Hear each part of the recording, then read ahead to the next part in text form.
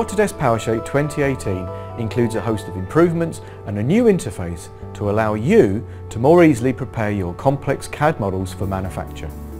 The new ribbon interface provides a common look and feel across the Autodesk range, simplifying workflows for customers who use multiple products.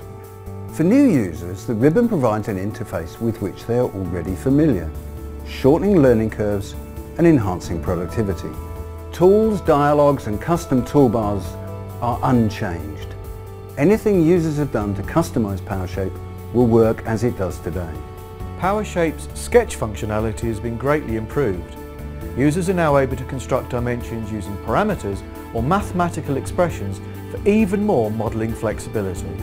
The new Mesh Doctor identifies any issues with your triangle model and then interactively guides you through the process of repairing them.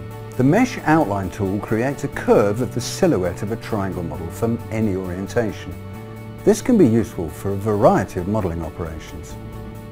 Improved selection and triangle painting tools make it easier than ever to split a mesh model into multiple pieces.